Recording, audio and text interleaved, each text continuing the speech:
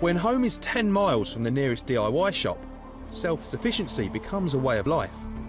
Last year, more farm workers were killed after falling from farm buildings than in accidents involving agricultural machinery. Today, Helimed 99's airborne over the rolling fields of East Yorkshire to a worker who's had a serious fall. Sustained some leg injuries, possibly pelvic injuries. He's also got a wound to his head.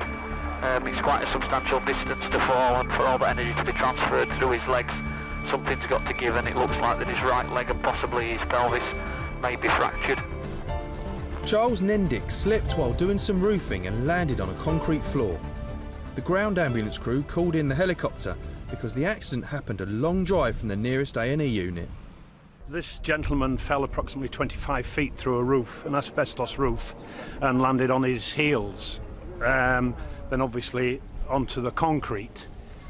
Charles's workmates are stunned. We was just both working together, and 1 minute was there, next minute wasn't. Charles is in pain and may need surgery. As far as I can make out, he's possibly injured his pelvis, possibly his right femur. He has a head injury as well.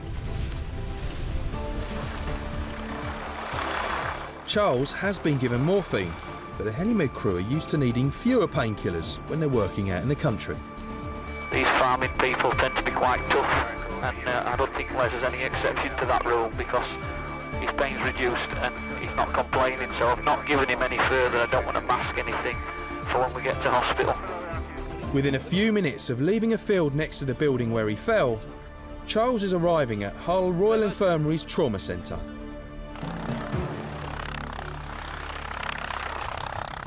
And I'm glad to say that all 3 of our farming patients are all on the mend. Now, let's catch up on that tense